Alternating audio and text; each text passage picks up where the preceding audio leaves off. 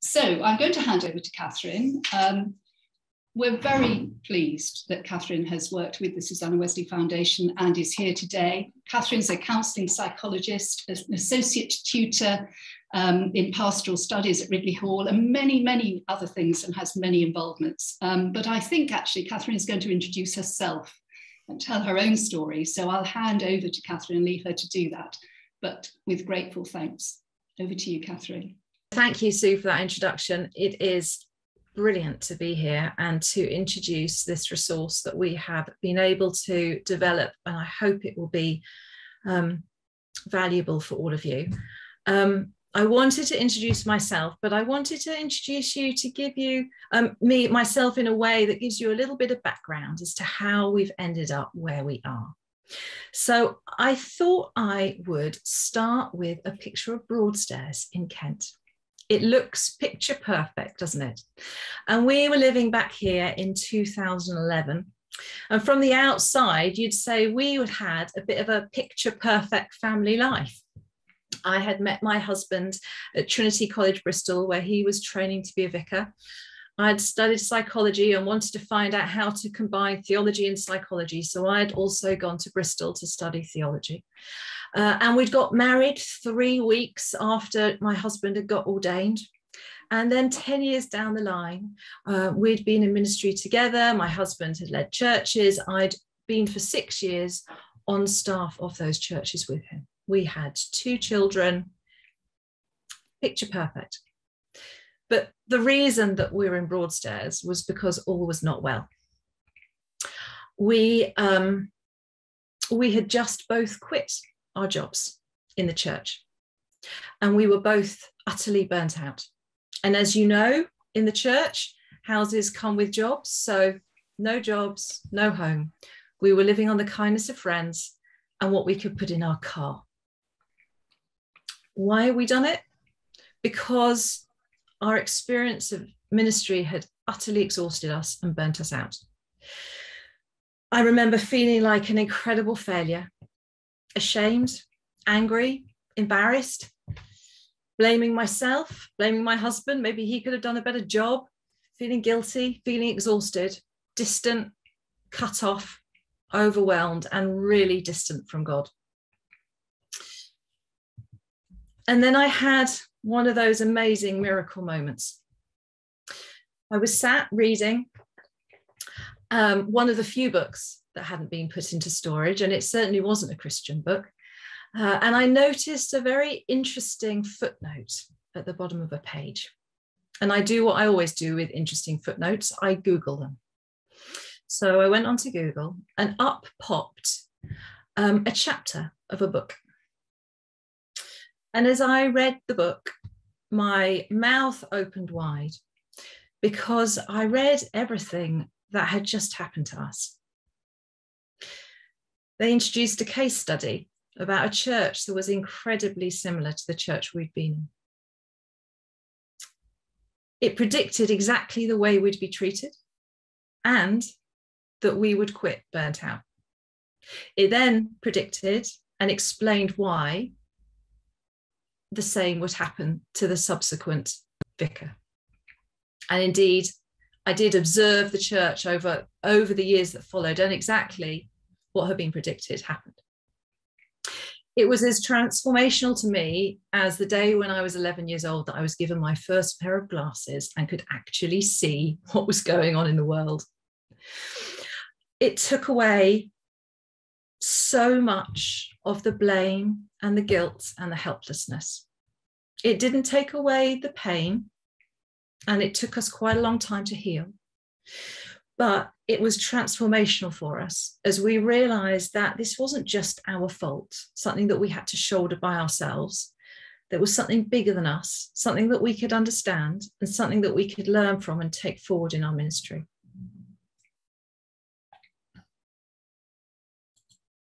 But back then, I was quite annoyed. Why had no one told us about this? In a sense, we thought we had the map. We'd both had theological training. We'd been practicing in ministry. My husband had a long history of practical ministry well before he met me. And we thought we had the map of how to do this. But it was like someone had failed to mark the chasm in the ground, and we'd fallen straight into it. No one had mentioned the importance of our understanding that church is really a big, messy group of people. We'd been taught about how to lead a Bible study. We'd been taught about rites of passage, prayer, communion, all of these important things, but we had not been taught about managing and understanding and dealing with the tumultuous dynamic of a church family.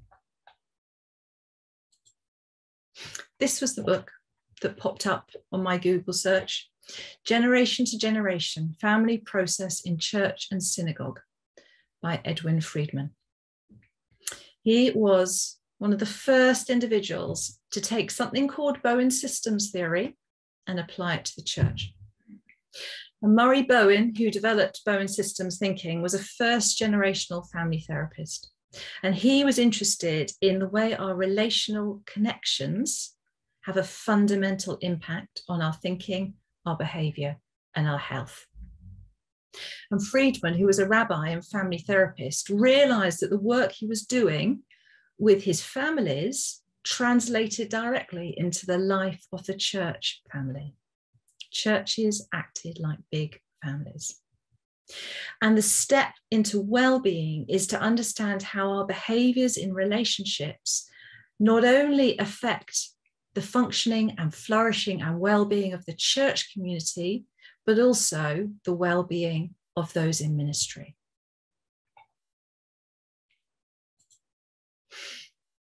And to be honest, I became a bit of an evangelist. Everybody needs to know this. And fast forward 10 years, this has become the theme of my professional life and the lens through which I engage. First of all, I'm a counselling psychologist. I have a private practice here where I live, and I also work at a clinic in Harley Street.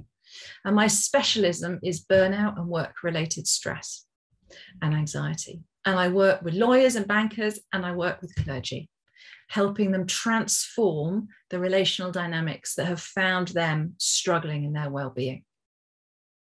I also work as a coach. I was really fortunate that in my doctorate training, I could choose my research. So I ran coaching groups for clergy in Church of England clergy in 3 dioceses across the UK, and investigated the impact of well-being on those clergy. And taking that forward, then I now work individually with clergy around issues of burnout, leadership, managing change. And of course, we're very excited that this resource is going to launch some new coaching groups, which I'll tell you a bit more about later on. And thirdly, I'm an educator. So I work as an associate tutor in pastoral studies at Ridley Hall, Cambridge. I run the relationship and emotional management in ministry course, which is great because I get to talk to both those training for ministry and also those training for ordained ministry and those training for lay ministry. And I love it. And I'm as passionate now today, 10 years down the line, as I was at the start, because I can see what it's like, how transformational it is for people when they get those glasses. I find it hard to believe that working together with Susanna Wesley Foundation, we started working together almost 5 years ago. By a wonderful coincidence, I was doing my doctorate at Roehampton, which is where SWF is based. And so Sue was able to come to one of my talks that I gave about my research, and she got the glasses. And we had some fantastic conversations about what this might look like in the Methodist context. And I always have to put my hand up and apologize that I still talk in a very Church of England framework. And I do apologize when I get the wrong terms and say the wrong things. So bear with me. But And what was amazing was SWF have supported me to take my research beyond that little niche that you get to do in a doctorate and start to draw in different psychological approaches. So not only thinking about Bowen systems, but some of the other approaches from occupational, organizational, systems psychology and counselling psychology, my specialism, to really think about how to support well-being in clergy. And the great thing about working with Sue is that she does not want these kind of resources to sit in our inboxes or on our bookshelves. She is passionate about creating resources that make a difference. And so that's why the coaching groups that we're going to start running after this are so important, because we're all good at reading, but it takes often a bit more of a step to put thinking into practice. So another resource on flourishing. I bet some of you, when you got the email, were like, yeah, really, I've read the book, I've done the course, I've got the t-shirt. But the reality is there is still a gap between the provision of resources for ministers and the impact of those resources, that it's not predictable, this link between resources and impact. Not only do clergy continue to experience really high levels of stress and burnout, but the research is really confused. Why are we developing all these great resources but not seeing the output we want? But I think we all know it on an individual level as well. So often we know what to do. Sometimes we're really good at telling other people what to do, but we don't do it. We know all the advice, but changing our behaviours is something different. And instead, what happens is our guilt can increase and our exhaustion can build up. And the reality is that until we see the big picture, we're going to hit sabotage time and time again. We're going to sabotage ourselves, and the relationships around us are going to unwittingly sabotage us.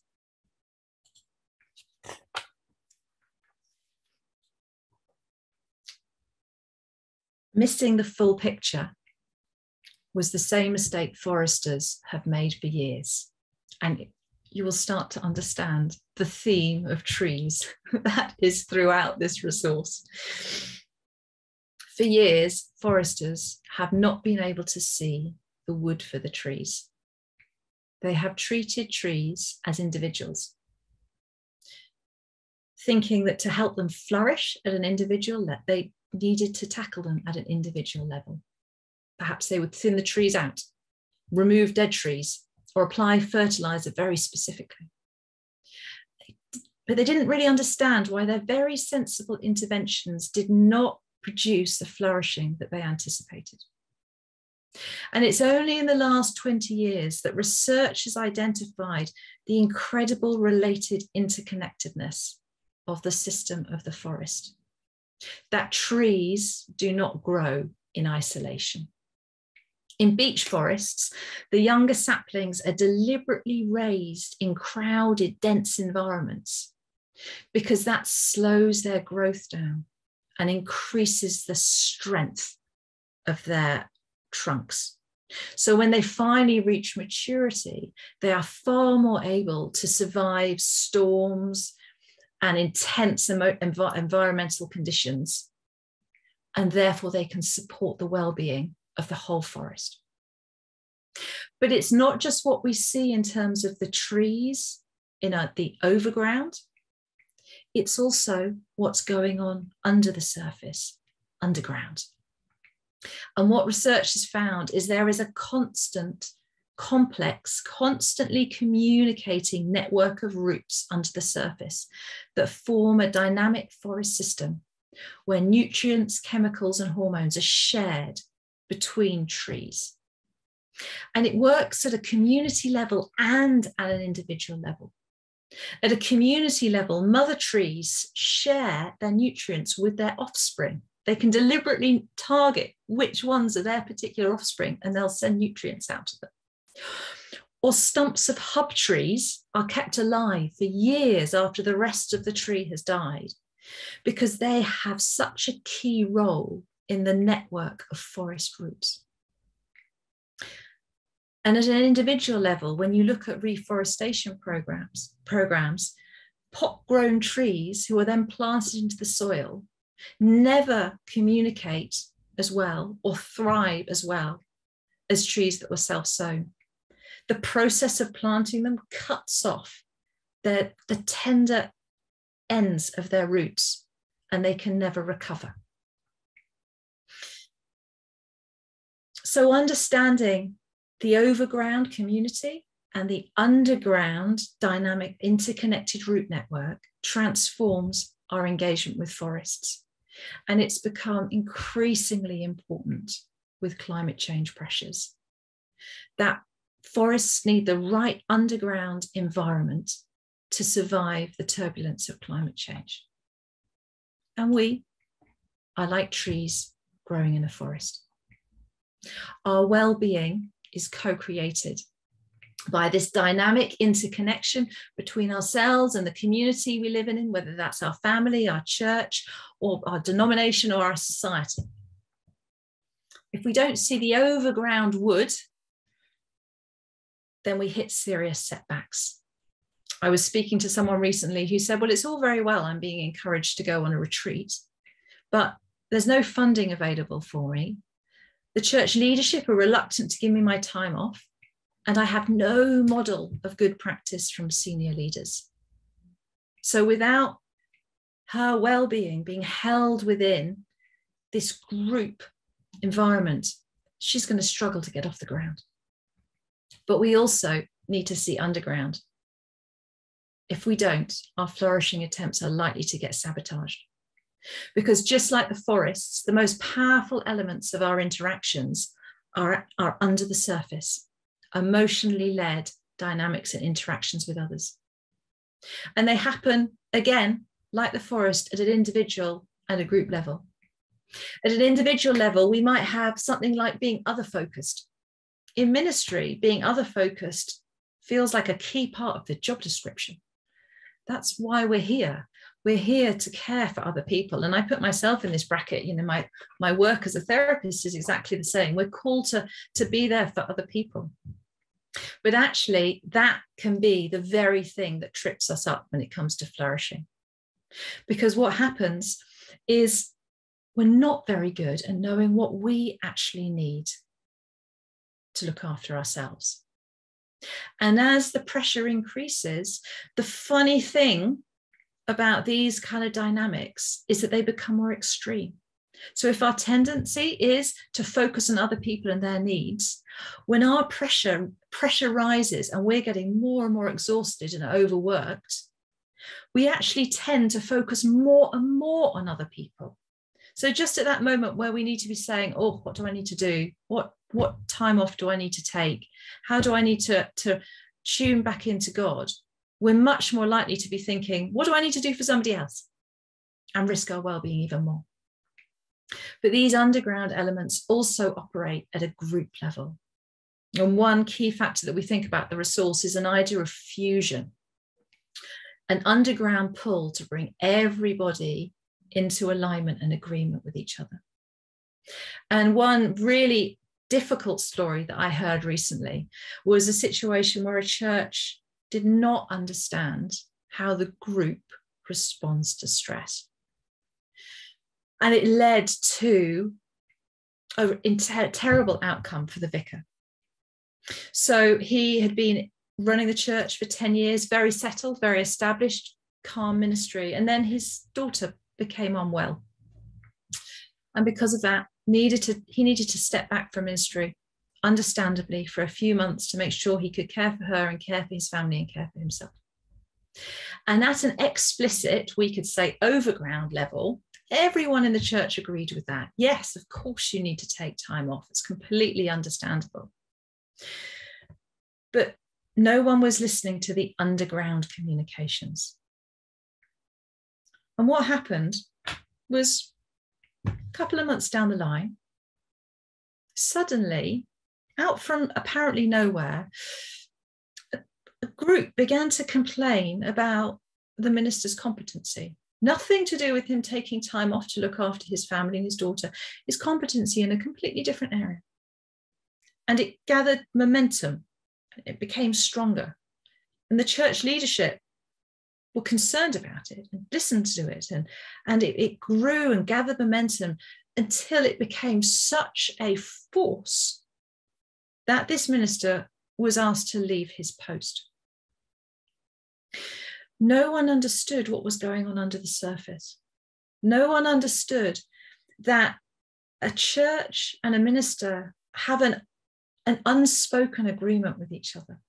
And this minister, in going off to look after his other family, left a gap in the church family.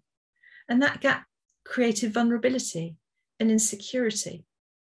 It left people not sure, not knowing what's going on. But there was nowhere to speak about that concern. And so it festered. And it took on a life of its own, and it became this complaint. And because no one in the church understood that this was really a symptom of an unsettled church in the transition phase, they saw it as the problem, and they addressed it as a problem to be solved rather than a symptom of something else. And therefore it grew and grew and became something it never needed to become. This is why it's so important that we understand what's going on under the surface. And these underground elements, like forests, become even more important and dominant during times of climate change. And we are in a dramatic period of cultural climate change. Even before COVID, we've had decades of huge social and cultural upheaval, and we all know the significant and painful impact that has had on the life of the church. And then, of course, in COVID, that's been supercharged, making us ask huge questions about what church needs to look like going forward. And if we don't understand these underground interactions, then they take over our communication and our behaviours, and flourishing becomes an uphill struggle. I see clergy at the front line of cultural climate change because ministers experience these underground dynamics most intently. Not only for you are relationships the very heart of your ministry, the whole way that you relate is through these interconnections, which means you are pushed and pulled by these dynamics all the time. But also the church structure intensifies climate change. Our informal organizational structure feels great. We want to be a family more than we want to be a business. But unfortunately, that informal structure acts like a fire starter. When pressure and anxiety builds, it increases rapidly because there's no clear structures to help contain it and manage it. And therefore, these emotionally led dynamics become dominant. So, where do we go from here? Well, this resource is based on 3 core principles that I suggest help bridge this gap between resources and impact. The first 2 of them are a dialectic pair, opposites yet equally important. There's individuality on one side and togetherness on the other side. The individuality element is the intrinsic need we all have to be distinct from the other, to have a unique identity, values, beliefs, and preferences. But alongside that, we all have an equal and opposite need to belong, that togetherness force, that we want to be accepted. We want to experience meaningful and reciprocal relationships with others. We want to be accepted as an individual in relationship with others. And we understand that from within flourishing as well. If I think about myself and my husband, we are what we need to thrive is completely different from each other. He's an extrovert. He likes to go down the pub, watch Chelsea play football with lots of people around him. Whereas I would much prefer to choose a walk in a forest and a swing on a swing any day. So we are unique in what we choose and how we choose to thrive and what gives us energy. But we also want to belong. I want my unique individuality to be embraced and respected, to belong and to be appreciated, even if I look different. And so that balancing act is a bit like a seesaw, trying to develop both elements within our lives, individuality and togetherness, but keeping them in balance. And there is a huge wealth of research that points to that being fundamental towards well-being.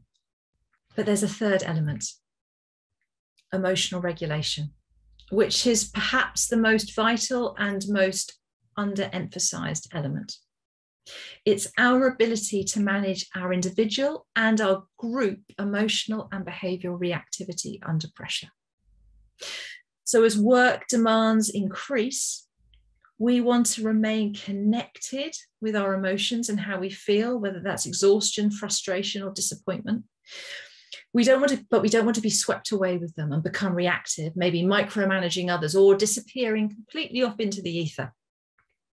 We want to be connected to our emotions, but also remain in contact with our prefrontal cortex, thoughtfully connected to our overarching well-being principles, those that we've understood by developing our individuality, and use them to guide our actions. So we have three elements: individuality, togetherness, and emotional regulation. And Murray Bowen, who I mentioned a few slides back, he put these together into a concept called differentiation. And the way I understand differentiation is a little bit like taking your seesaw to the Olympics. You might find it quite easy to balance when you're in your own room, but imagine suddenly finding yourself in the middle of a packed Olympic stadium. The stress rises, the difficulty balance is increasing, and that is differentiation. One's capacity to function as an individual while being part of a group under increasing pressure. And what I've done here, quite a lot on these slides, but don't worry, we'll share them with you, is to help you see what it looks like to be differentiated at both a personal level and at a collective level, group differentiation, collective differentiation. And I'll let you read these in your own time because there's a lot on there. But what I want to take you through into is the outcomes.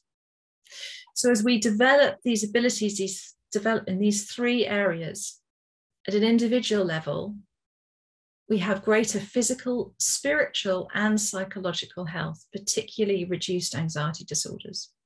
In the workplace, we see reduced stress and burnout, enhanced coping resources and conflict management, and greater social resources. But it also has a collective benefit. When we have a strong collective level of differentiation, our energy can be focused outwards towards the explicitly agreed strategic group goals. We have a positive relational climate where we can not only work together, but we can work with other groups collaboratively.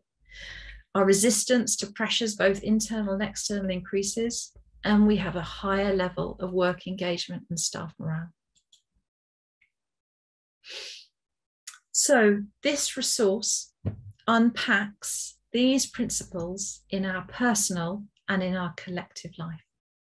And you can see that we have 6 beautiful leaves, just as we have 6 chapters, 2 on individuality, 2 on togetherness, and 2 on emotional regulation. And the first one of each focuses on the individual element, and the second one, collaboration, connection, and commitment, is on the group element.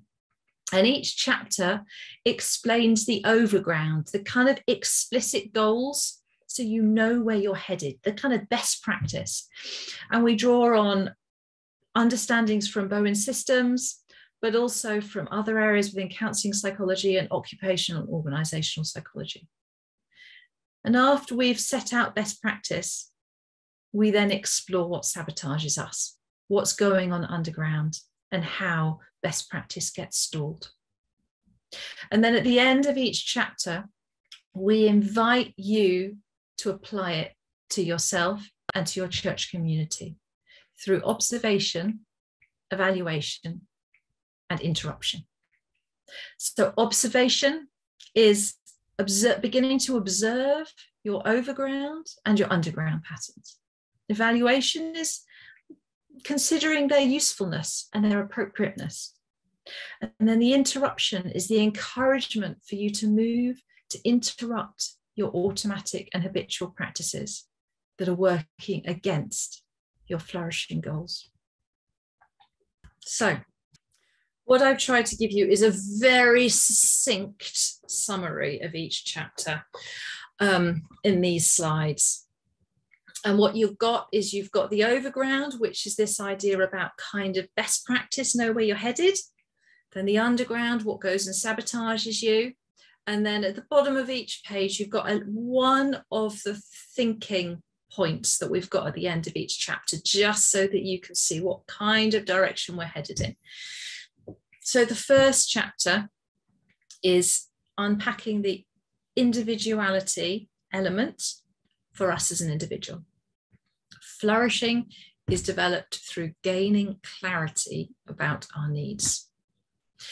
So the overground perspective is I unpack the 4 fundamental well-being practices: self-care, relational care, spiritual care, and boundary care. And they are the 4 elements of ministerial well-being that have come out time and time again as the most important elements. So we unpack them, but then we look at how do we get stuck? And we unpack what it means to have a vocation of service and how the lack of boundary in the role means that often we can lose our self-identity within our role identity and the potential consequences of that. I mentioned that other focus earlier on, when we are more attentive to other people's needs than being aware of our own, and we unpack the impact of that. And then also I touch on the impact of us when we don't take responsibility for gaining clarity about our needs. And often, particularly if you're in a partnership, it can often be that the spouse or the partner can overfunction in those areas where we underfunction.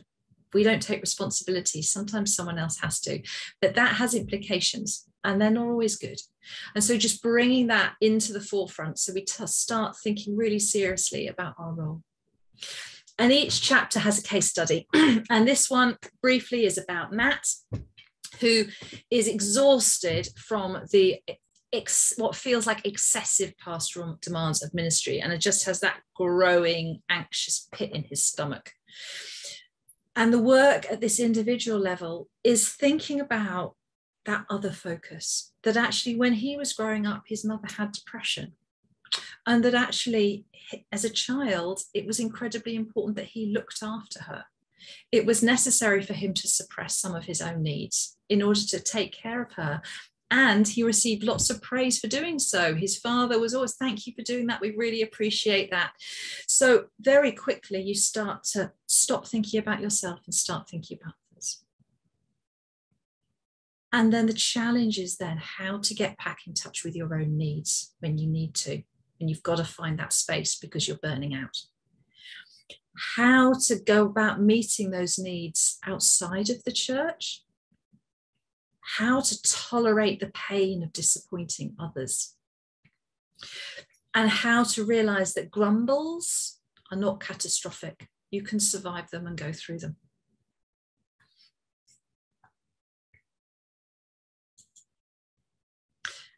The next chapter is on collaboration. So this is the idea of individuality, but as a group. And you'll see each has a little quote. So every chapter I draw on, I don't have the book with me, Wohllben's, I can never pronounce his surname, The Hidden Life of Trees. I learned a lot about trees when I was writing this. So every chapter starts with a little bit about the life of trees. And I put a little quote there for you on each of them. Flourishing is developed through collaboration between church and minister. At an overground practical level, we think about all the systems of influence that ministers work within. And I particularly focus on Maslow's hierarchy of needs. So for those of you who are not familiar with that, it's a triangle which starts at the bottom, starts at our most basic needs that we need to meet. Needs such as shelter, food, warmth. And until we have those needs met, we're not able to go on and meet our next needs. And they go up from our physiological to safety needs, both practical and emotional, to social needs, to esteem needs, and then self-actualization as the top. And I unpack that from a Christian perspective. But actually, in terms of thinking about collaboration, it's so important for the system the clergy live within to realize that clergy cannot flourish until those bottom needs are met. And we ended up being what the YMCA termed homeless for 2 years after that nice photo I showed you about Broadstairs. It was very difficult. And I remember getting our stuff out of storage after 2 years and seeing all of these cookery books and just thinking, I used to like cooking. I'd just forgotten everything that I'd enjoyed because we'd got down to the most basic common denominators of where are we going to sleep, what we're going to eat, how are we going to look after our kids. So collaboration is about thinking about that. But then we touch what happens underground. And we talk about informal culture, the way things are done around here. Even the way we could talk about that Viking quote, even the way that had become so subsumed into their thinking that it didn't even meet the explicit level. It was just, well, of course, we're not going to work with that church. And I unpack it from the approach of St. John's letters in Revelation, where he addresses the angel of the church. And that angel is the personality of the whole church, that it becomes a gestalt, a whole. And just like our body, the cells of our bodies change all the time, but we don't change form. And so what happens within our church's life, particularly churches that have been around for years, is that we've kind of created a homeostasis that becomes an ossification of this is the way we do things. And sometimes this is the way we do things is really not good for ministerial health. And so the case study that we unpack is an example of a church where the leader is just left, burnt out, been off sick with stress, and there seems to be a high turnover of staff. And when we come in at an overground level, it's like, come and tell us how we can employ a better vicar. But actually what needs thinking about is the angel of the church. What is happening in the culture of the church that is burning out this vicar, burning out the staff, and will repeat itself again and again? And we look at the fact that just as in Revelation, some of the elements of the angel of the church were fundamental, real important reasons as to why that church exists, and we don't want to lose them. But some elements have become habit, and they're time-bound, and they're not key fundamental reasons for the church existing. And so to enhance flourishing for ministers and their communities, sometimes we need to go back and take a good look at that. It might be revisiting the angel, its strengths and its weaknesses, about thinking more explicitly about what do we really do, not what do we say we do. We might have the great policies in place, but what is really expected, naming the elephant in the room. The third chapter takes us into the togetherness force from the individual perspective. Candor. I never know how to say that. Candor, I think it is. Flourishing is developed through an engaged dialogue.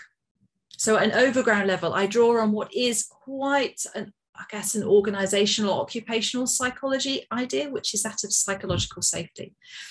And I touch on Google's Project Aristotle, where Google did this vast research project trying to find out of all the teams in their companies, how could you predict which were the most high performing ones? And to be honest, they couldn't find anything. They had hundreds of different variables and they weren't getting anywhere with it until very late on in the project, someone suggested psychological safety. And it became the only predictive factor for high-performing teams. Now, I know that the idea of me comparing a church to a high-performing team would be abhorrent to most of you. However, psychological safety is not only linked with community well-being within churches, it's even linked with deeper spiritual growth and greater well-being in clergy. So we unpack the importance of this idea, and then we unpacked what goes wrong with it. Because psychological safety is great when the pressure is low, because really what it is it measures our ability to balance the individuality and the togetherness forces. That's really what it is. But it doesn't take into account the stress bit, that third element of differentiation. So I unpack then what happens then when we get acute or chronic stress coming into the mix. I introduce this idea of fusion, which is the extreme of the togetherness force, and talk about the big happy church family, which is normally a big happy conflict avoidant church family, and how we seek to avoid difficult conversations, real engaged dialogue, because we're all trying to just be together rather than being distinct and belong. And for ministers then trying to develop their flourishing, we look at what is it about your personal fusion patterns? What is it about the patterns for belonging that you grew up with that make it difficult to have engaged dialogue, difficult conversations where people disagree, sitting with that and working it through? And how we co-create all our interactions. I'm very annoying for my clients when they come, they really want to blame somebody else for causing all the problems. And I always talk about the way we co-create all our encounters. We bring something to it. We're not just a victim. And so in this case study, we talk about John, who's torn between his responsibilities as a father and to his church. He wants to take a Saturday as his day off because he wants to go see his kids play sport. But the church is used to their previous vicar always working on a Saturday and coming to all the activities that would happen then, and they don't like the change. And he's finding himself getting increasingly panicky and guilty, feeling like he needs to compromise, feeling like he needs to do both somehow, so no one's really getting anything. And actually the work there is unpacking what his personal fusion scripts are and how they're getting played out. And for him, it was, don't upset your mother. That in his family, difficult conversations were avoided and disagreements weren't directly addressed. And his role as the eldest son was to smooth everything over, smooth over misunderstandings, and belonging, that togetherness force, means about putting other people's needs first, compromise, rather than individuality and belonging. So his challenge is to work out, once he's in contact with his clarity about, you know what, I really chose my Saturday day off for a really good reason. It's incredibly important to me as a father and for my family, to hold that, but then to communicate that openly to those within the church. How to keep calm. And often that's what transforms a destructive conversation from a constructive one, is our ability to keep calm in the middle of it and keep curious about the other person, open and curious. Lower the temperature. I have an example that my supervisor often talks to me about, which is he once did some coaching work with a lead minister and his trainee.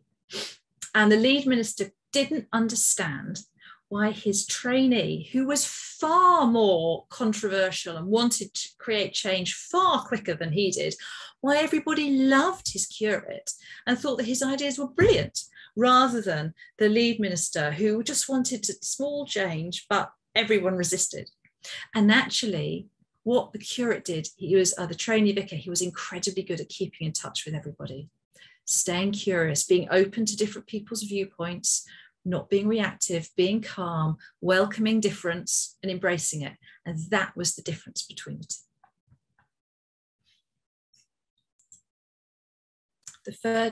The fourth chapter is connection. So the togetherness end of things from a group perspective. Flourishing is developed through real and authentic relationships. So I unpack thinking about the incredible importance of social relationships and well-being. And then we unpack actually the key elements of all the different array of roles social relationships play is about authenticity, about being able to be truly who we are with the other.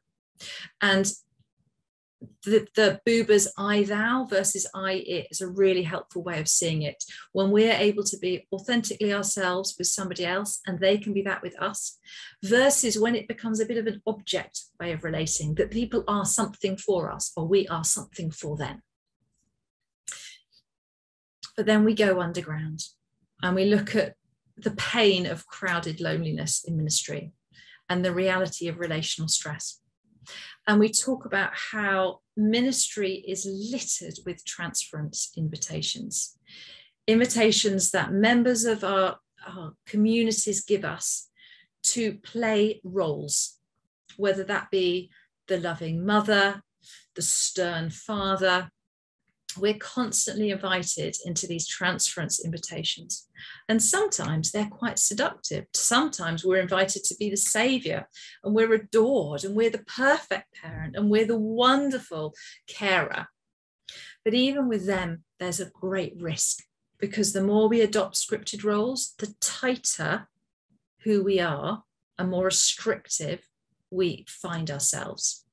The more we play a role we've been invited to play, the less we can be ourselves.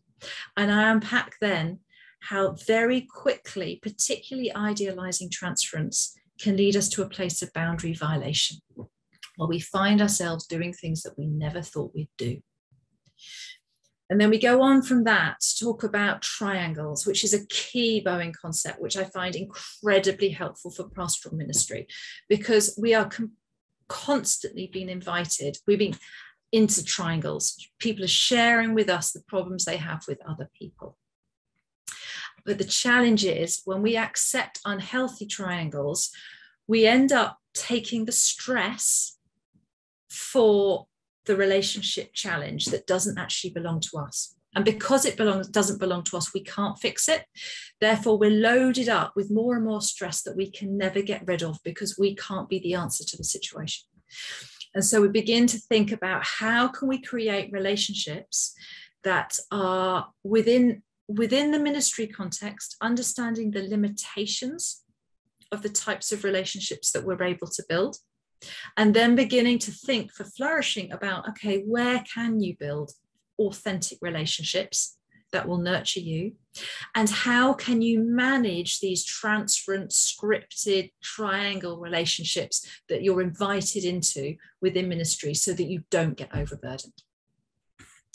And in the case study, we unpack the dynamic of a triangle that's happened between, and this is really Church of England speak, I apologise, between a training curate, so someone who's come in to train, their training vicar, and the church warden, so the person who's a lay minister but with a lot of leadership responsibilities, and how quickly the curate can find themselves on side with the church warden.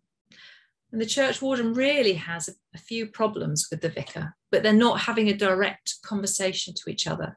So instead of talking directly, the church warden is going via the curate. And what's happening is the curate has ended up feeling overwhelmed and wanting to leave the parish. The relationship completely broken down with the training minister and feeling burnt out and stressed. And actually unpacking it from an understanding of triangles and transference to realize that there's another way of doing this, that without realizing it, you've been seduced into taking a role, how you can then start to create one-to-one relationships, how you can become less of an ideal individual. And I always find that with curates, everyone loves a curate. Everyone loved John when he was a curate. You're not at the top, and so you don't get the pressures. You're always the favored one. and actually just popping that bubble. And particularly, I mean, I've worked with a lot of people in challenging training relationships like that, and how important it is to keep open communication there, because it is the point of weakness where the church congregation can so easily break that relationship down. So that's connection, how we can really create healthy relationships, as healthy as we can together. And then we move on into the third area, emotional regulation. And for the individual, I've called it calm. Flourishing is developed through a high quality regulatory response to stress. So I talk a little bit about the brain on stress and what happens to us. I mentioned the prefrontal cortex at the beginning. I talk a little bit about our amygdala, which is like our fire alarm, and different bits that we need to keep all communicating together in order to keep calm. The window of tolerance, which is what our optimal zone of arousal, where we can keep connected to our emotions, keep thoughtful, and keep acting in a responsive way rather than a reactive way. I unpack the 3 stages of empathy, and then talk about internal calm, which is where we calm ourselves, as well as engaged calm, which is where we offer that calm in relationship. And particularly when we're thinking systems, and Simon, you'll have come across this in terms of already the thinking Bowen, is actually how important, and Friedman calls it the non-anxious presence, although I like to call it the slightly less anxious presence. But when you in a position of responsibility are able to stay slightly less anxious, it runs out like a chain reaction. And your presence is calming for the entire community. So offering engaged calm has a positive impact far beyond yourself. And I talk about calm through the narrative of Jesus and Lazarus. But then we go underground. And I introduce the idea of emotional contagion, how emotions are like hot potatoes that we throw to each other all the time. How so much of our stress is actually from other people. They've generously passed it on to us. And because clergy and therapists are super sensors, we tend to be really good at picking up other people's pain and actually really tolerant of our own pain. And there's 2 risks there. One is that we pick up pain that doesn't even belong to us, that actually we need to leave that with the people who are going through it, because part of maturing, and I'd say spiritual maturity, is actually learning to process what's going on for ourselves, rather than asking somebody else to do the processing for us. So not only is our risk factor that we try and fix other people's problems, it's also that we ignore our own problems. And sometimes I think we've got enough of them to keep ourselves busy for our whole life. But actually, we need to connect with what's going on for ourselves and connect with that in order to thrive.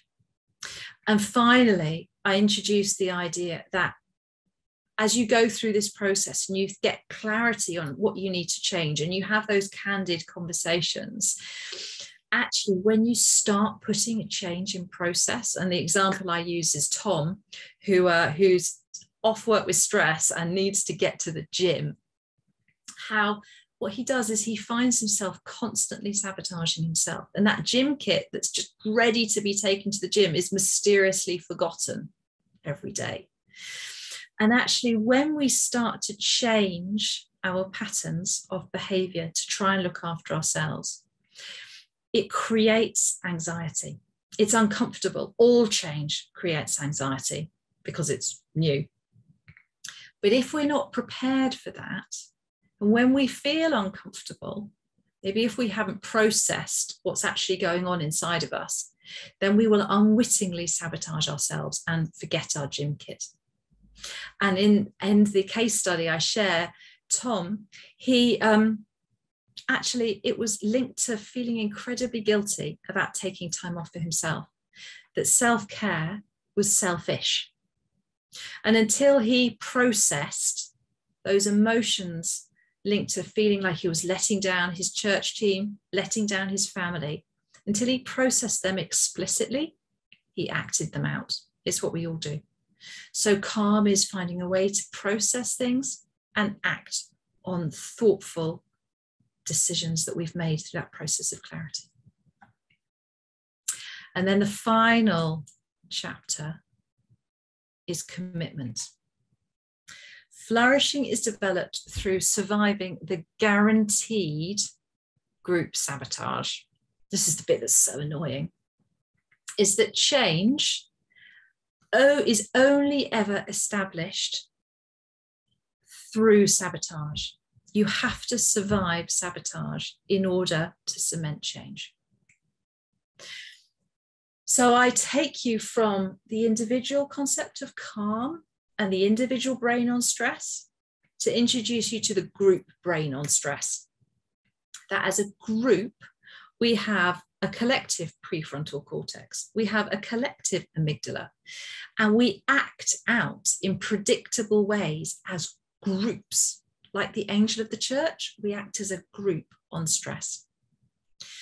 And so I begin to introduce a way of trying to approach these situations where, like the example I gave earlier, rather than having this group that's starting to criticize the minister, we get to see this as a symptom, not a problem.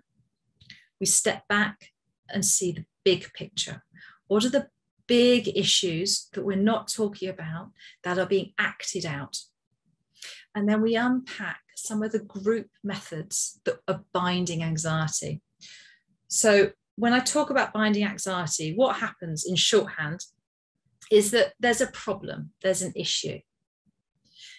The issue creates a feeling of anxiety in the group.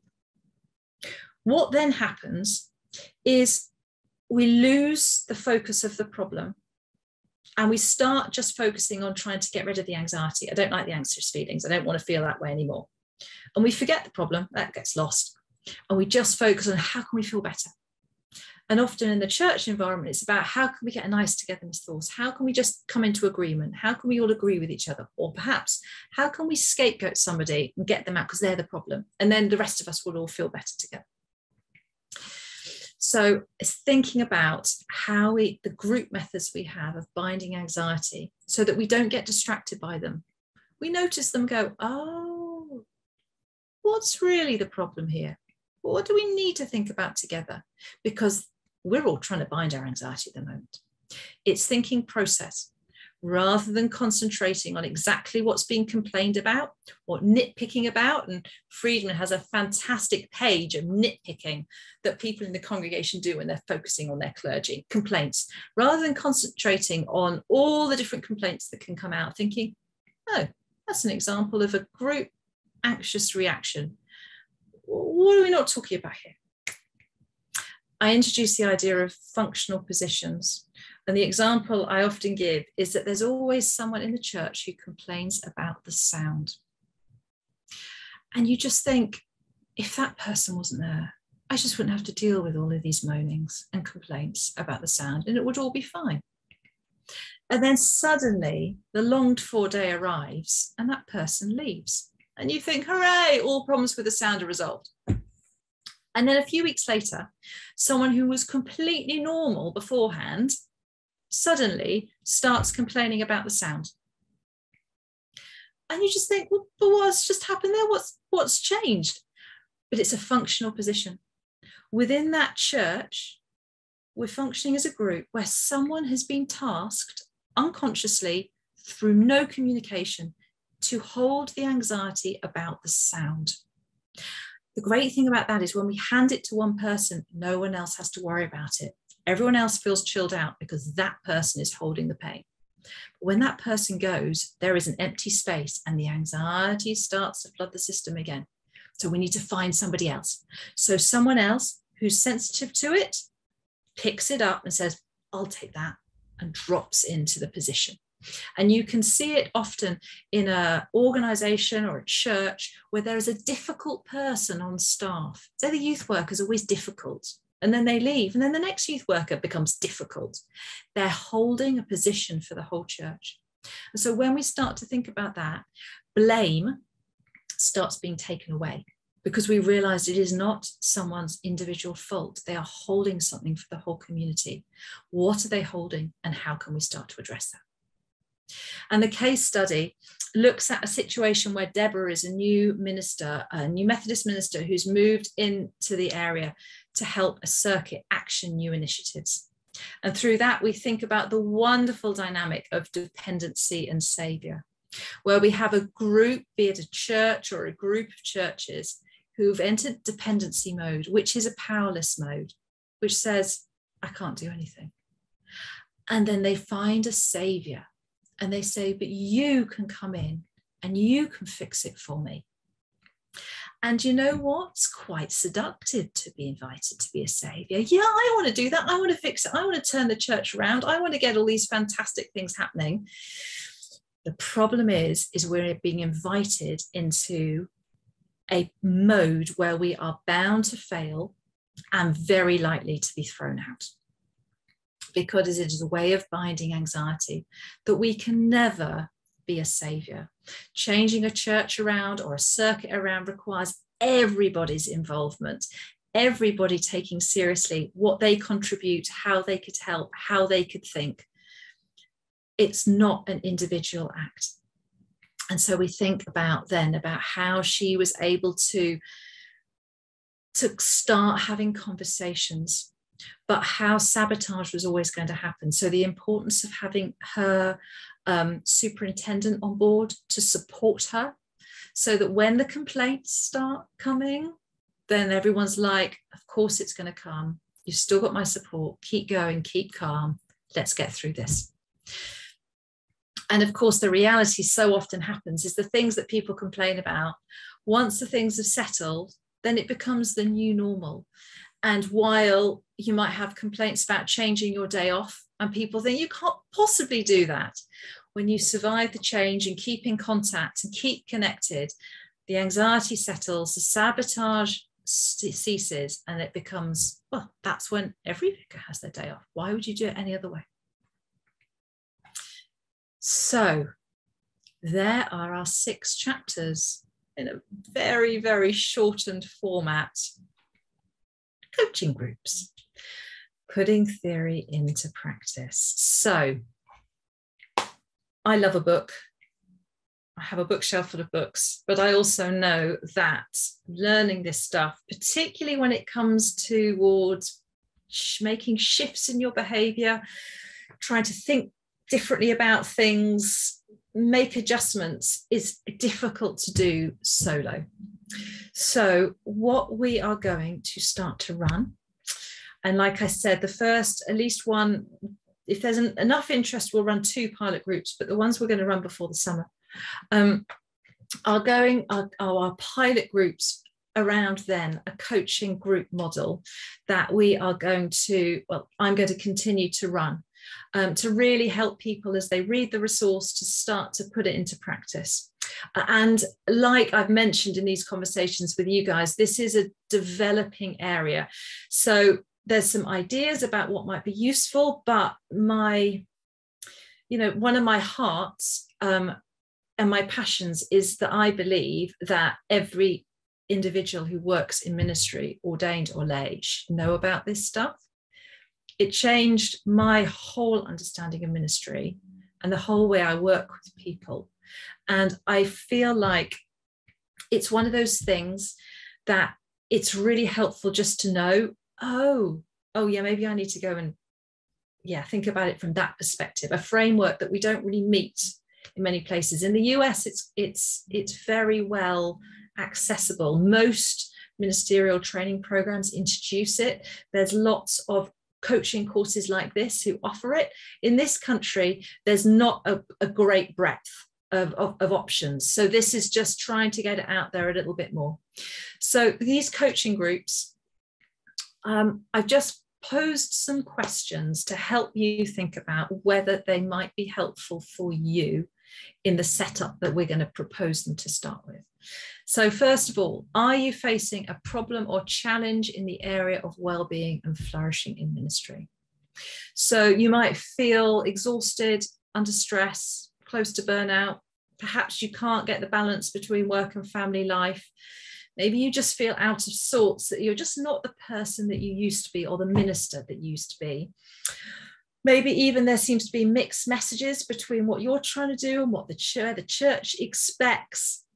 Those kind of questions, that you would appreciate a space to think about them in more detail and then to find ways to move forward. Second question, do you feel almost ready to take practical steps to address it? I thought it was important to put almost in, because I don't think any of us ever feel completely ready to take steps. But perhaps you know there's a problem and you don't know where to start. Perhaps you've tried to change it before and you haven't managed to make the changes stick, but you're aware that you don't want things to stay as they are. The resource engages our thinking brain. So it's about putting that thinking then into practice. Third thing, are you pretty open to thinking about yourself, the patterns in your own behaviours and the changes you could make? Like I joked about earlier, it is often so much easier to point the finger and say, that person needs to change, this is the problem. And actually, do you know what? Sometimes it's a good place to start, because we start to notice the interactions. But we're the ones in the coaching group. And so actually the change that we can make is the change in us. And so one of the things that is important is that you feel like you're ready to think about yourself and what changes you might be prepared to make, even if we have to go through a journey about thinking about other people and dynamics too. And fourthly, would you like the benefit of a supportive and understanding peer group experience? So the benefit of this, which is in contrast to a team coaching model, which might be something that then gets developed alongside, which is different. This is a group, and so you'll have people in the group that are peers, but you won't know them most likely, but you certainly won't be working alongside them. You'll be facing similar challenges in similar situations. And so this kind of work suits people who are comfortable sharing and reflecting on their experiences in a group setting. So sometimes I have people who want individual coaching. Sometimes it's because they're really stuck and they need a bit of more personal work. Or perhaps they're just not that comfortable being in a group, whereas this is a group setting. And I love a group setting because actually I think we learn so much through thinking together. We just see things that we don't, other people spot things that we don't see. Other people have insights about their own lives and thinking, and actually we learn more about ourselves because of that. So if it feels like you tick those boxes, then coaching groups are right for you, and I would be delighted if you wanted to join and sign up. How I think you'll benefit, obviously the resource starts the process of self-reflection and community reflection by asking questions, but the hope is that these coaching groups make it real. So first of all, that you'll engage deeply with the resource. The approach we're going to take is a bit of asymmetrical learning while recognizing that you've all got too much on your plates anyway. So I'm not going to overwhelm you, but invite you to read a chapter before we meet. So you've done the thinking, and there'll be a little bit of personal reflection as well, maybe a small task that you might do that then we bring together. And that means that when we're together, we can really delve deeply, we can explore, we can apply it, we can answer questions that we have. So it's live. The second element is practical moving forward. So I'm going to invite you, and actually we'll have, what I'm going to do is with every member who joins, I'm going to have an individual conversation with each of you, first of all. So to start that process of thinking, what are your goals? How do you want to move forward? And so they start getting really clear. And then in between the sessions, there'll be reflection, a little bit of activity, certainly maybe taking from the learning and applying it, so that every session builds on the next. So there's a sense of momentum and growth and moving forward. You'll have, like I've already mentioned, that opportunity to have a confidential and supportive peer group where you can get real about issues and be supported by others, where you don't have to be in role, but you can feel a little bit more yourself. And fourthly, you get expert input, which is apparently me. So this isn't a pre-written course. I would work with you guys as I would an individual client. So the opportunity there for us to really analyze the situation, to troubleshoot. Like I'm talking about tools, my thinking is that these pilot groups will help me. I'll be developing tools as we go along. When I see actually that's not explained very well, or you're not really understanding that, then the intention is that then I'll be developing resources then that will build. And I'll share, like I do with all my clients. If I think, oh, that might be useful, then I'll send something over or share something. So it'll be interactive and engaged. The practicalities. So first conversation with me, just to have a chat, get things kind of start to think together, gives me a little bit of background on you as well. So I start to understand a little bit of where you're coming from.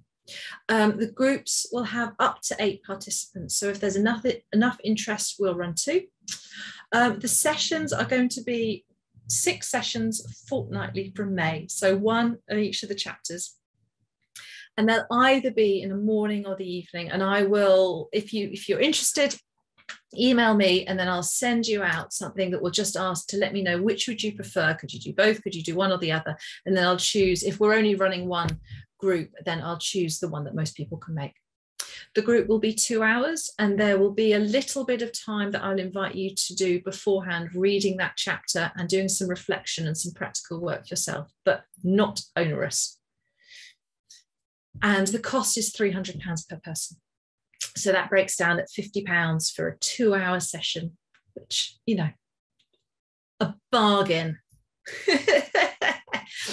So, and all I would ask then, they are pilot groups. So one of the things that I will really value from you is feedback. So what works, what doesn't work, how we can improve it. So being realistic about the fact this is a learning process for me as well as for you. So if you are interested, that is my email address. Please do email me. In the last session, someone asks, can I share this with other people if I think other people might be interested? Please do.